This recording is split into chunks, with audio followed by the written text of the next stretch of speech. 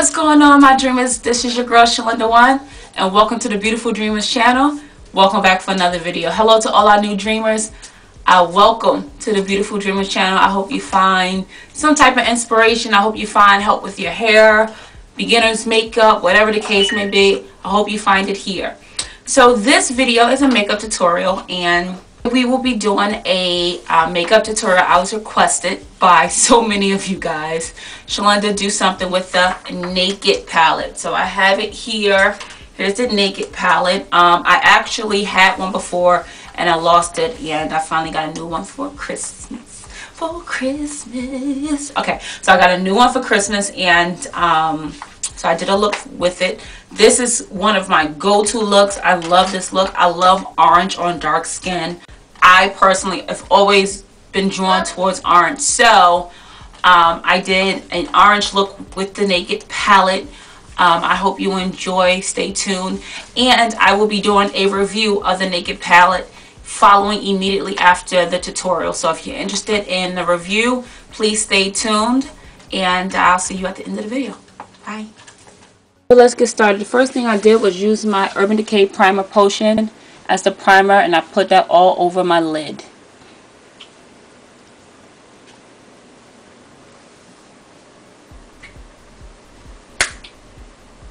Then I used my NYX Pencil and Milk as the base, and I made sure I spread that out with the balls of my finger, and then I take it up onto the lid a little bit in the crease of my eye, just a little bit, very lightly. This is just going to help keep all your eyeshadows together without that crease. Then I take whatever's left on my finger and place it underneath the eye. Then I go and I apply my bridge color. This is a beautiful orange, like a coral color from Milani. It's actually a blush, but I use it as a bridge just because I love the color. This is a transition. I place it underneath the brow bone. So then I jump into my Naked palette. And the first color I use is Half Baked. I put that on the inner 1/3 of the eye.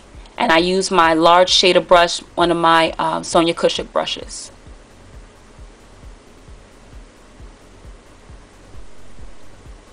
Then I go into Smog as my second color, and I put that directly in the middle.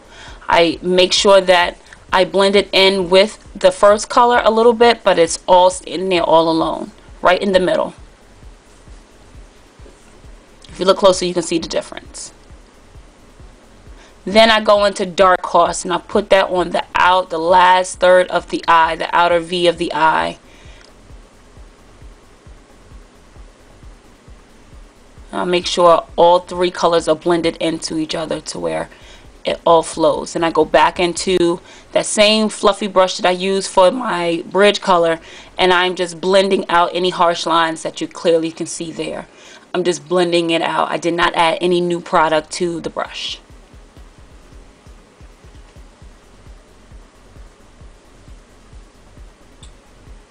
Now I'm going into my favorite brown. It's pretty sad, but I love my Wet n Wild brown that comes in the Vanity palette, and I use that just to warm up the outer V. It's a beautiful brown that works really well for my skin tone. Then I go back into that same blush that I use in my transition, and I blend it out, making sure that the orange stays vibrant and strong, and use it to blend out any harsh lines.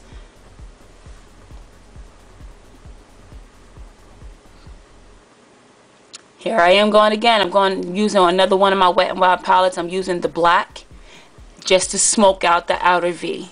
Very lightly, not too strong, very lightly.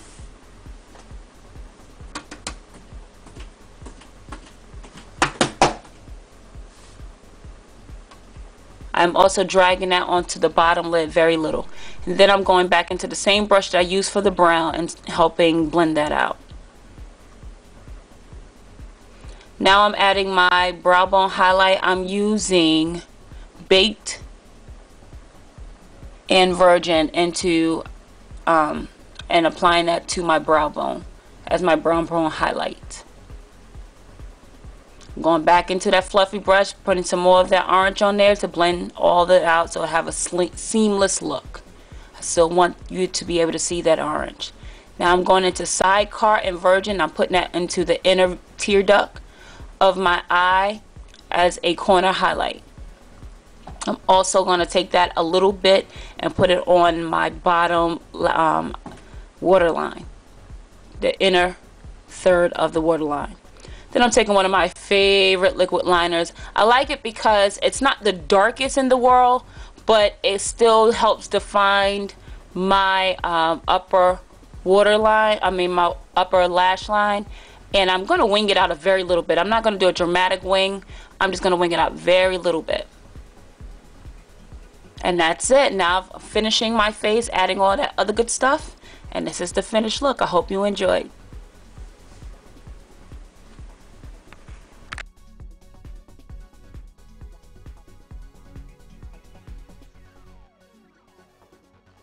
Okay, so I hope you enjoyed the tutorial. It's very simple, very easy. It's a soft, smoky, orange, neutral eye. However, I feel like this look can be put together and used to go out to dinner parties, to the club, depending on how far you want to take it. Of course, this look can be extremely more dramatic, but I didn't need to be any more dramatic. I'm not really that dramatic person.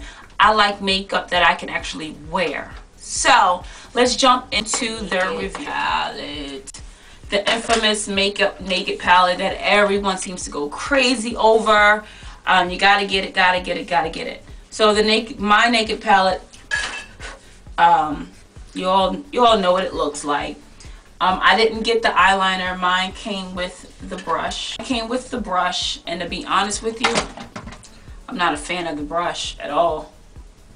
Nah, like there's nothing about this brush that, no. So this, yeah. So I guess you know how I feel about the brush.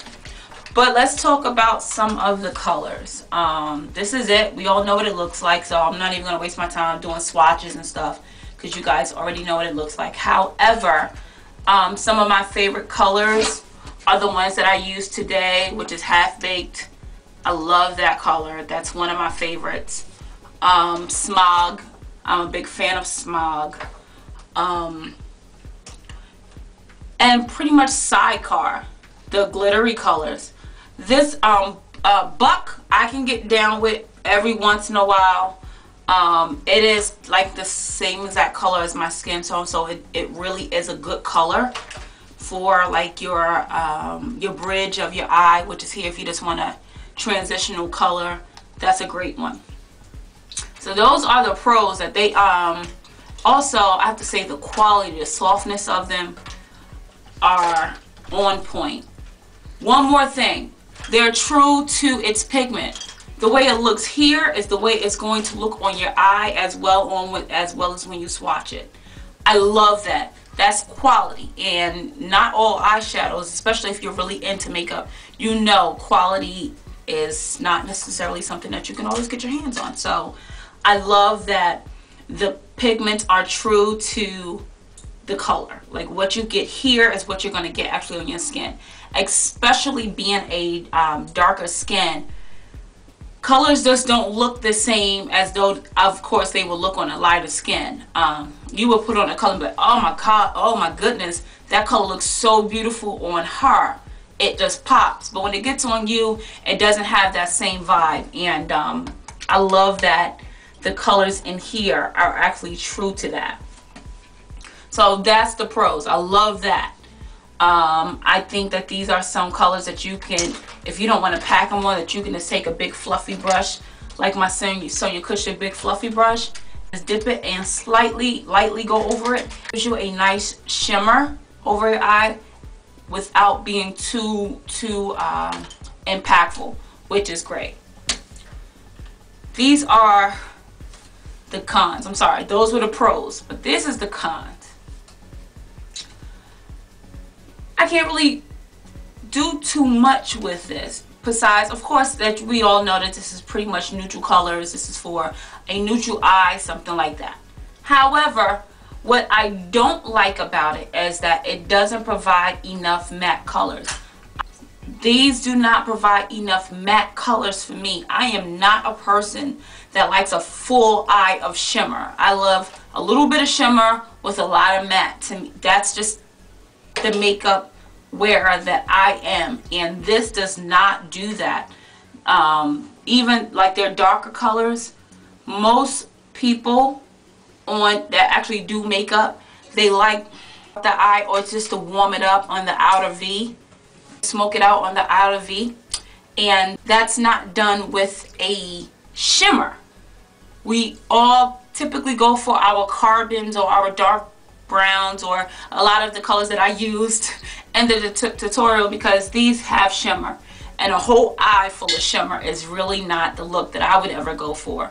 So unfortunately, this palette will always have to be accompanied by other palettes, and in my opinion, this palette, for the price that it is, this should give me half matte and half shimmer, so then I can get the best of both worlds, and this could truly be a complete palette. This is not a complete palette for me. So in my honest opinion,